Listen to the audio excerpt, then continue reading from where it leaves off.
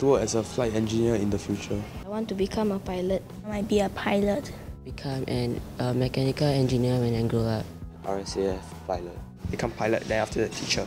A career in the aviation sector. Flight Aerospace Applied Learning Program, ALP program, really looks at three different parts.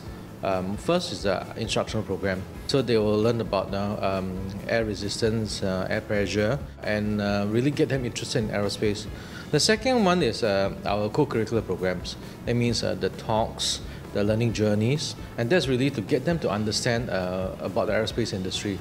So let them see that there are many aerospace careers that they can go to. Third one is our co-curricular activities. That means you have the Youth Flying Club, you have the NCC Air, you have Air Scouts. So the idea is to really give different students opportunities to go for as far as they want to, if their interest and their passion in aerospace is there. The STEM ALP program allows me to understand more about the plane parts, and that will help me in the future as I want to become a pilot. Hillgrove have provided me a lot of aviation programs, and because of my CCA, I had also gained interest in this aviation industry. I joined aerospace course in ITs because Hillgrove gave me an inside view of how aerospace is like. Hillgrove is the place where it nurtures the interest of me in flying aviation.